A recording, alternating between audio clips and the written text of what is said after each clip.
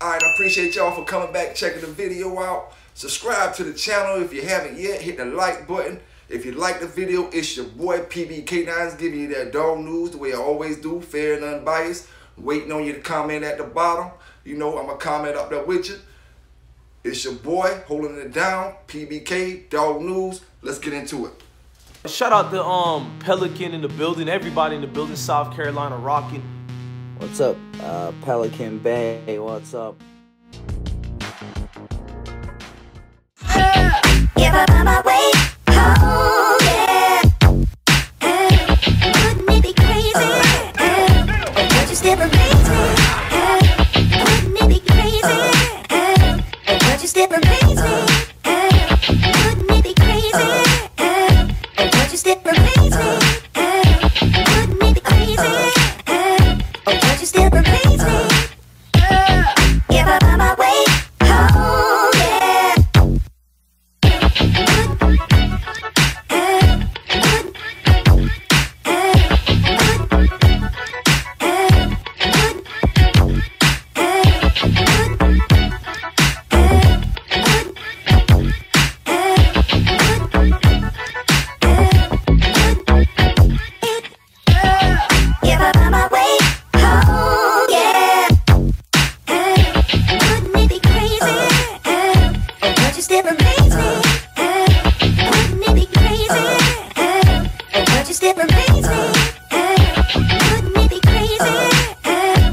You know, YouTube can be a real hurtful thing. We don't really pay attention to the stuff that we download and recreate as news to put out for other people, but sometimes some of the news that we put out may be hurting other people that the news is really about. You know, and I never really realized that until, you know, I felt like we went through it ourselves. You know, right now I want to take this time, you know what I'm saying, I want y'all to say a prayer for my boy Big Rob. He lost his daughter, you know what I'm saying, over this past week. And, you know, I got a few things to say about that. For as you stronger than me, bro. You know, I say a prayer for you, you know, every night since that happened. You stronger than me because it would have broke me, bro. It would have broke me. 2, you know, I got a daughter that age myself, you know, so I can't, nobody knows how that feel if you haven't been through it. You know what I'm saying? Nobody knows how that feel. But I know it would have broke me. And all I can tell you is hold your head, you know. Everybody say prayers for him, you know. And 3, like, this brother, when folk would turn their back on me, when this and that, this brother always kept it real with me. He always kept it real with me. He said, Hirsch, come through. Come through. You know I fuck with you. You know I fuck with you. Come through. So right now, man, let's just give this brother and a moment of silence, you know, and his family a moment of silence for their daughter.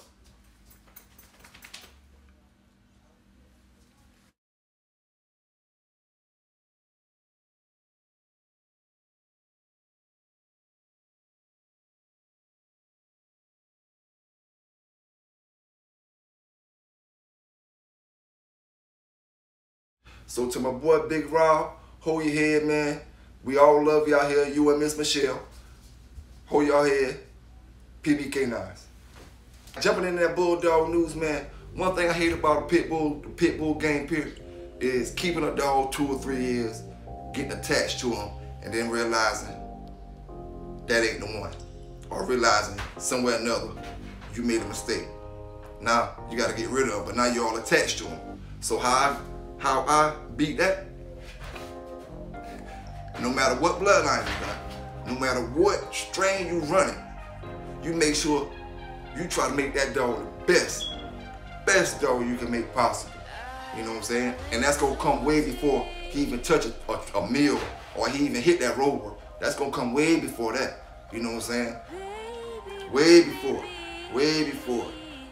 Like, you gotta know in your heart when you get that puppy that he gonna be what he gonna be, and he gonna be that. Not wondering. You know what I'm saying? If you know he gonna be that, that means you gonna make him to that. You can't make no dog do what he can't do, perform the way he can't perform, but you can bring out things that, you know, you can bring stuff out. Just put it like that. You could bring a whole lot of stuff out of them by being a good owner and a good dog man. You know, man, when I give you that dog news, I can only be real with you, you know what I'm saying? I ain't trying to get you out here and talk for 6 or 7 hours or none of that, you know what I'm saying? We gonna make it short and quick, you know what I'm saying? Short and quick, and we gonna, cause you know, like they say in school, man, you can go to school all day and don't remember nothing. But them little classes that you have that's 10 minutes, 15 minutes, them the classes you learn the most out of. That little 10, 15 minute span. After all that other stuff, man, you start forgetting, you start getting restless, you start, you know, I'm gonna give it to you short and sweet, man. And you know I be bulljobbing with you with a lot of them bloodlines, man. It's gonna be aces in every bloodline out there, from Colby to Old Family Red to Chinaman to Eli to Bolio to Buck. Every line, man, it's gonna be aces. Every line is gonna be curves. You know, it is what it is when it comes to that. So certain things you gotta just know that no matter if I'm talking trash about your line, that don't make you think no different about your line.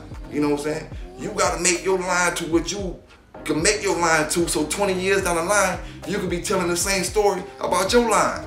You know what I'm saying? Because if I wouldn't have made the moves I made back then, I didn't make them. For one, I was never a breeder. And that's why Sambo don't really have a whole lot of dogs out there from me, because I wasn't a breeder, I was a performer. I never had luck when it came to breeding puppies. My puppies always died, the female wouldn't catch. 2 or 3 weeks, the puppies don't live. You know what I'm saying? I even had puppies in the house where I try to keep them in the house, they wouldn't live. I only had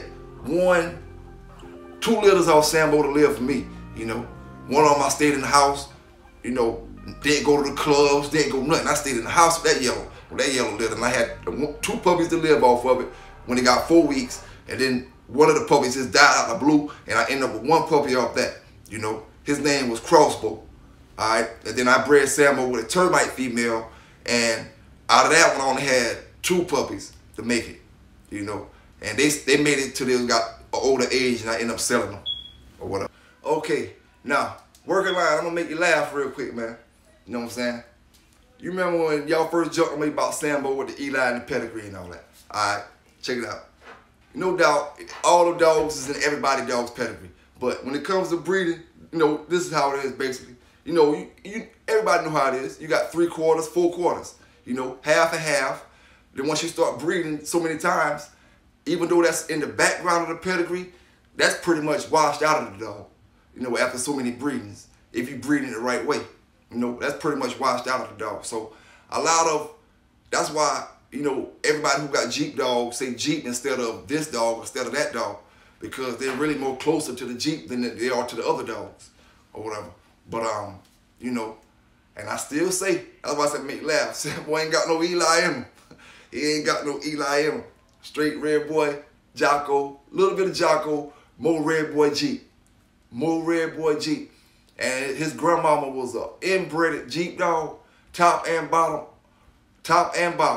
And she had some kind of deformity to her. She wasn't nothing like a little pocket pit bull.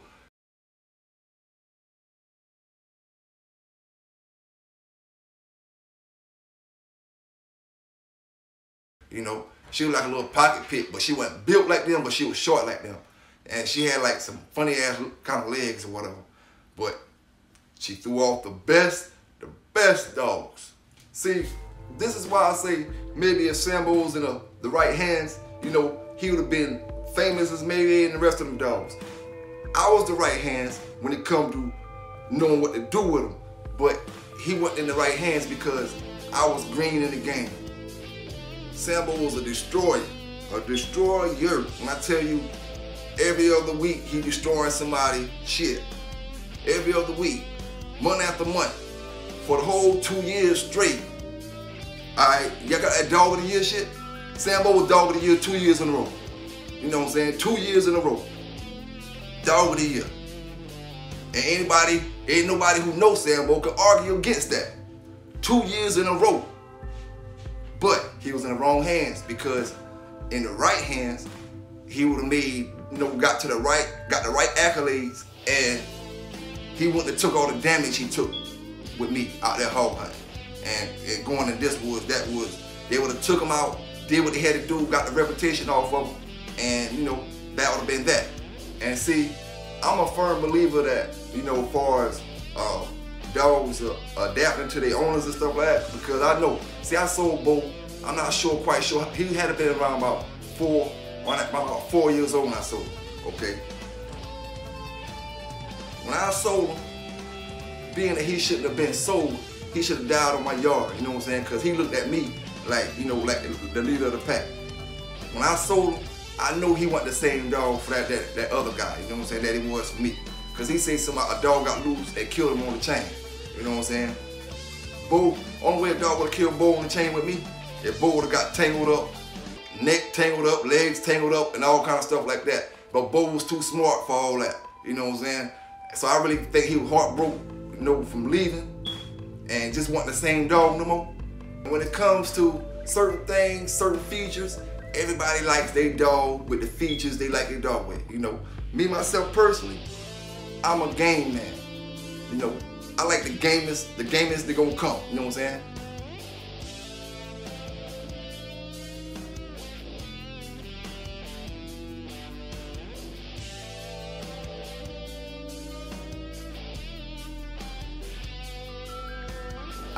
I can work with the mouth. Some people these days, they just want mouth. They get mouth, they get all the mouth they want, but they ain't got no stay there.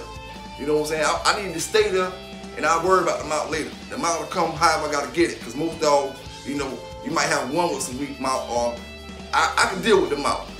I need some stay there, because that's what it's all about to me. Stay there, stay there, stay there. That mouth, I done seen that mouth get up and go.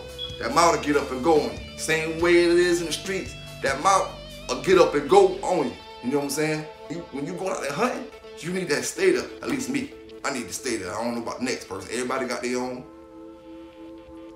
way they gotta go about it. I ain't gonna lie, man. I'm gonna tell you the honest truth. You know, this happened in the early 2000s, in the mid 2000s, whatever. It was kind of funny seeing black red boy dogs. You know what I'm saying? I'm used to seeing only the red boy dogs. And then later on down the line, people start having black red boy dogs, pure red boy and the dog black. You know what I'm saying? Times change, different kind of breeding, people doing different breedings. So, you know, that's why I give you different standpoints of just the things that I know. And then, when it comes to color, you can add color and stuff, and you can do breeding, and you can wash that out and still get the color from the old breeders. But this is the thing, some people call pure, say I'm gonna talk about a yellow dog, all right? Some people say pure yellow dogs are dogs that have nothing from the time you did the breedings to now, but yellow dogs in them. That's what some people say pure yellow dogs is, okay? Then some people say pure yellow dogs is any dog that has, like, okay, say if you bred your pure yellow dog with a Chinaman dog or a Bolio dog, and then you took that puppy and bred it back to the yellow, took that puppy and bred it back to the yellow, took that puppy again, bred it back to the yellow. It's pure yellow now, but it has an out in it.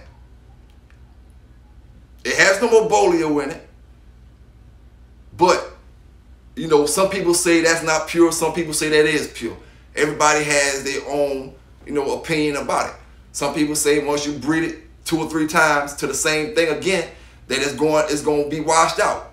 You know, some people saying if it's not going all the way directly back to the yellow dog, then that means something else was put in it throughout the years, so it's not pure. And I'm going to say again, you cannot buy one dog from a man, start your yard up, and then thinking you can judge that man's whole yard. I can't go buy a dog from Garner off of Dynamite or Bobby Peru or none of them and start my yard off that one dog that I bought from him and then judge his whole yard. You cannot do it. You know what I'm saying? I can't take that dog from him and say, that one dog, and say, I created a better line than what he doing. It's impossible. You know what I'm saying? That's just plain out hating. You can't do it. You got to stay in your lane sometimes. You know what I'm saying? Everybody want to be that dog man, but don't want to put that work in. Like I said before, to go to price gouging. So you can't put the work in. You're price gouging. Ain't no way you can be, you know, on a level that a real dog man was on, because you holding yourself back, basically. And that's one reason that sport will never be legalized. You have UFC, people breaking their arms, trying to gouge out their eyes, all kind of stuff like that. But then you have that sport that'll never be legal because it can't be.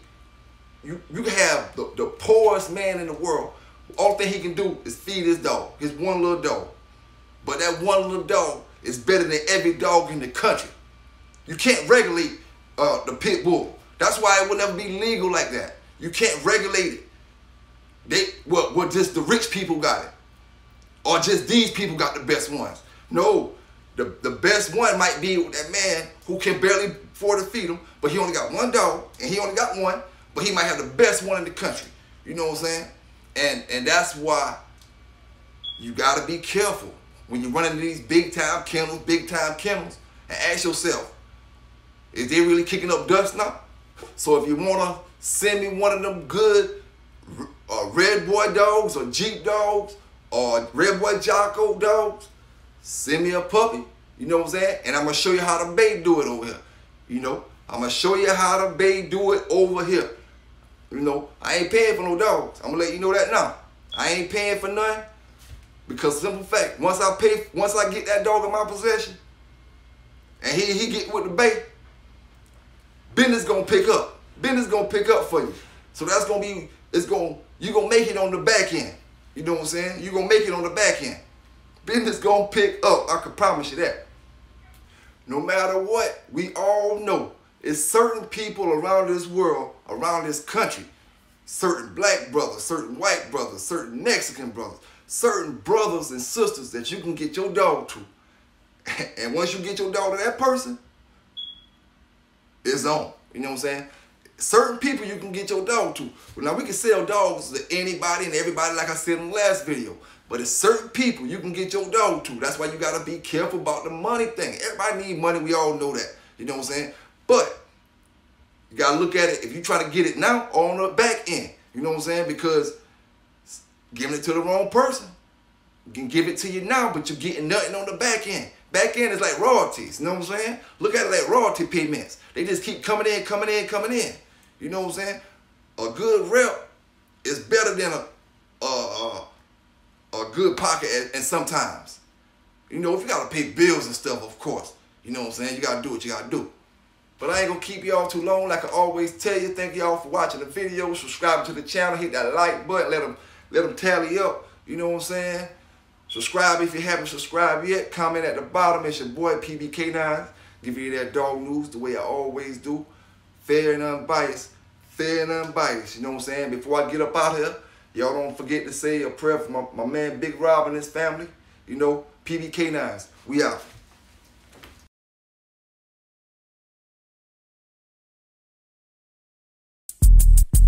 Oh, really? Shouts out nigga though, what man? These pussy niggas tryna rip my block. Keep playing with a nigga, I'ma let off shot. Don't trust them folks call the cops. They gon' call the cops. Niggas in your circle, really the motherfucking ops. Never been a bitch, nah, never been there. Try them boys wrong, get your shit pushed back. My chain for your brain, bitch, how you like that? Run down on a nigga, rat-a-tat-tat-tat. Your favorite rapper whack, tell him I said that. Sneak dissing on a nigga, hold up, run that back. Never sneak this a nigga, I speak on fact. Take a bullet to the face, nigga, speak on that. Real solid ass nigga, I'm the son of E. She said she miss my dreads, but now my shit peas. Never been a sucker, so you ain't finna tease me. Real hot boy like Juvie and Weezy. But my center chain and that bitch say Drake. I'm a nigga with ambition, that's in WA. Speaking on me, watch what you say. Get that shit to call a play to find out where you stay. That nigga being gay, since way back in the day. Then tryna act real, dog, you get no play. These niggas play both snake in a rat. Run down on a nigga, rat-a-tat-tat-tat. These pussy niggas tryna rap my block. Keep playing with a nigga, I'ma let off shots. Don't trust them folks call the cops. New niggas in your circle, really the motherfucking ops. Never been a bitch, nah, never been that. Try them boys wrong, get your shit pushed back. My chain for your brain, bitch, how you like that? Run down on a nigga, rat-a-tat-tat-tat.